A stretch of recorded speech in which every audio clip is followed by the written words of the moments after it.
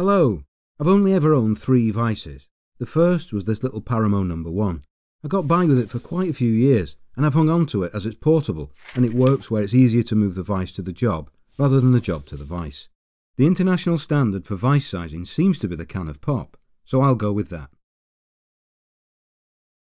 The Paramo got replaced when my brother gave me this 6-inch Clark. This is far more versatile, and even has a small anvil, but the quality's not as good. I've always really wanted a decent quick release Vice, but they either go for more than I wanted to pay, or the carriage is a killer, or both. After biding my time, I recently got lucky with a record number 23 for sale locally, exactly what I was after. Record have been around since the early 1900s, and are pretty well known in the UK for having made close to a century's worth of decent quality Vices.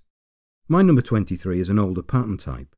Going by the tool catalogues, the design changed slightly in the mid-1960s. In the 1964 catalogue, the number 23 has a round meatball and a recessed record badge. By the 1966 catalogue, the meatball's squared off and the badge is embossed proud. The change in meatball shape and badge are a bit easy to see in the flesh. The rest of it looks to be fairly similar.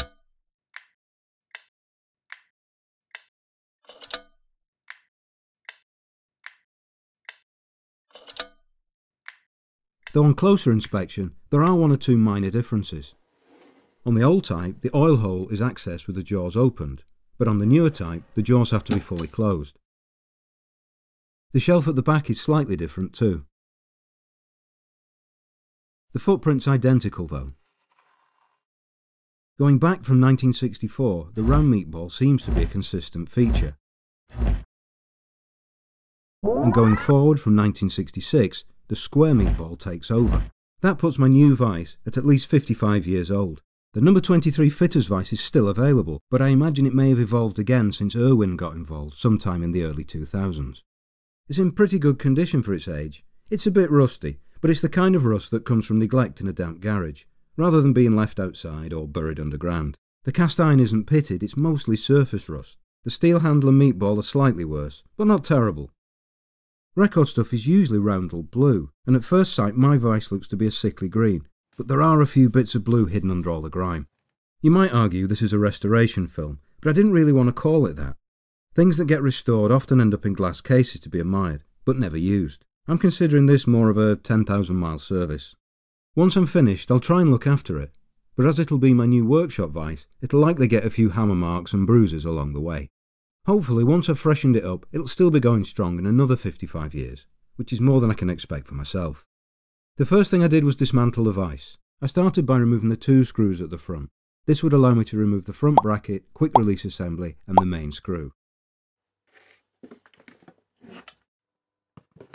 Out of interest, one thing not shown on the exploded diagram is this washer, which is important if you want to avoid the movable jaw falling out onto your toes. I added some penetrating oil as one of the screws didn't want to come out. I found out later it wasn't just tight, it was bent.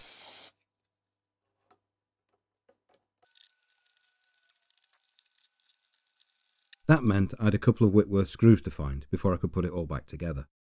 Here I'm putting tension on the trigger so the rocker bar doesn't unwind when it clears the half nut, and then withdrawing the lead screw and quick release together.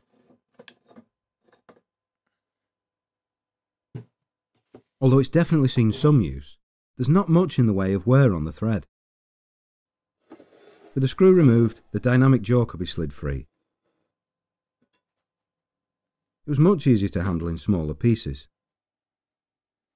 Whilst it was upside down, I spotted a stamp.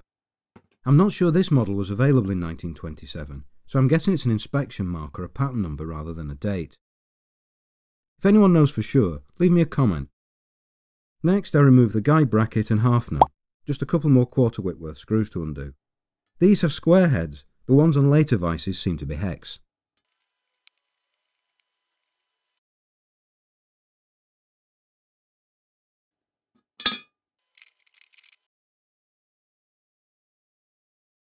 The last thing to remove were the jaw plates. I'd expected slotted screws, but mine has 5/16 BSF socket heads, so they may not be original.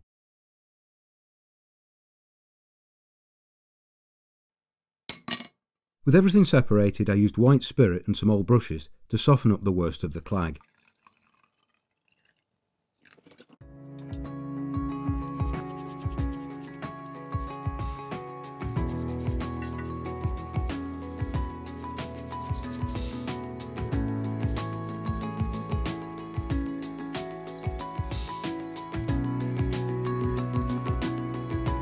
Once everything was reasonably clean, I set to with wire brushes and emery cloth to remove the rust and loose material.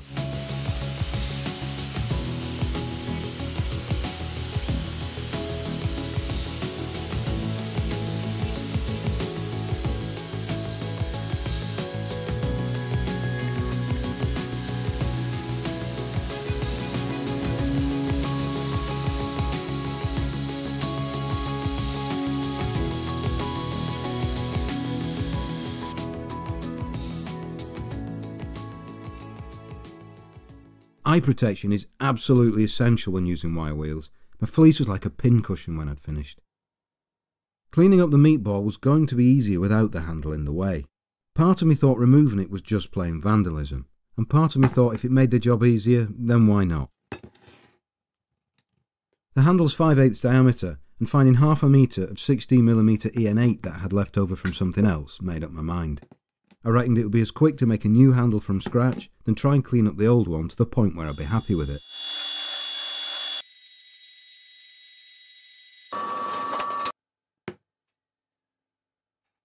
With the handle removed, I could concentrate on the meatball.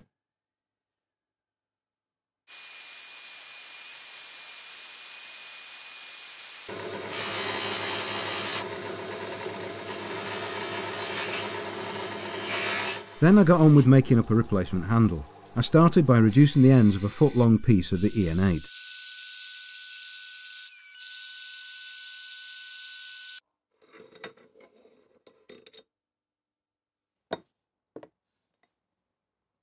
And then I made up end knobs from some inch diameter bar.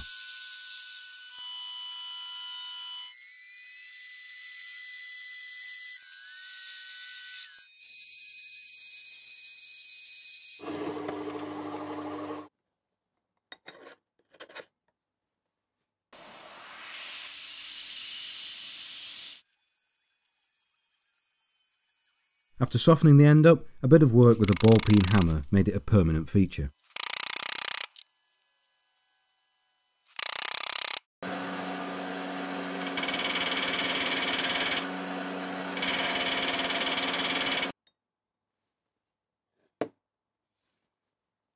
I added a couple of leather washers to reduce the clanking and the chances of blood blisters later on.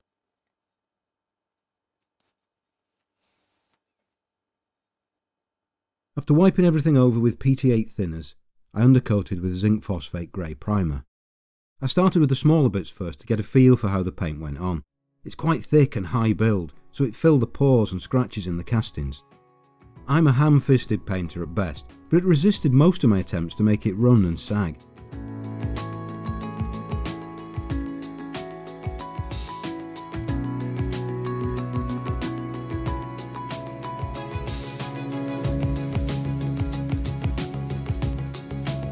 Once dried, I top coated with BS381C110 Roundel Blue Gloss.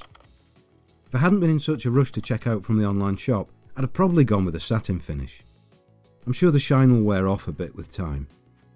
Like the primer, the enamel was really forgiving and went on surprisingly well.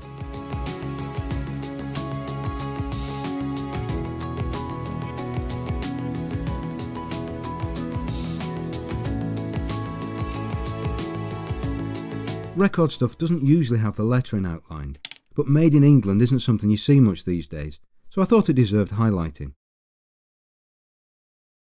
Once the paint was touch dry, I removed the tape and gave it a couple of days to fully harden before I started reassembly. The jaw plates went back on with new slotted screws. I reassembled the quick release mechanism and left the spring loose, so I could retension it when it was back in the vise.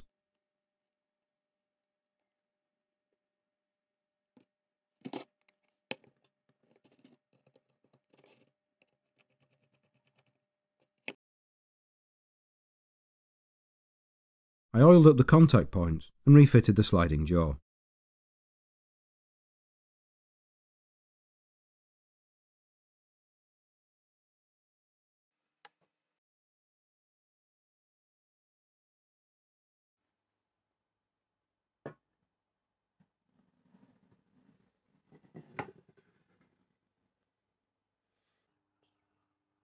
Just a quick note about the buttress thread. It's not symmetrical, and although it kind of feels like it's meshed okay when it's the wrong way round, the thread only properly engages one way. I oiled up the nut and fitted it back in position, then replaced the bracket. Incidentally, my bracket is cast, but it looks to be pressed steel on later vices. I coated the entire screw with oil, including the bits that don't touch anything, to try and keep the rust at bay. I used ISO 68 slideway oil, as I already had some on the bench. It's a bit stickier than general purpose oil, which should help it stay put and not just run off. I hooked the quick release mechanism on and then offered it up to the vise.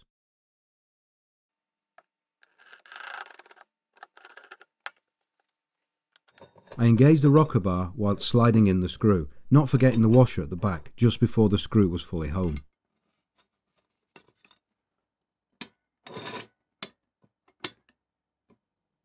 I secured the front bracket with 2 new slotted screws.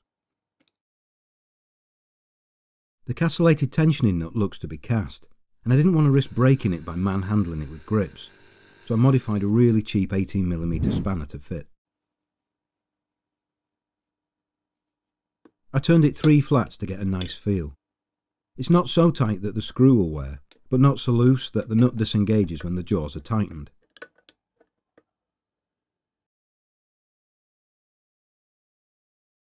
It's not exactly like new or a perfect showpiece, but I'm happy with the result.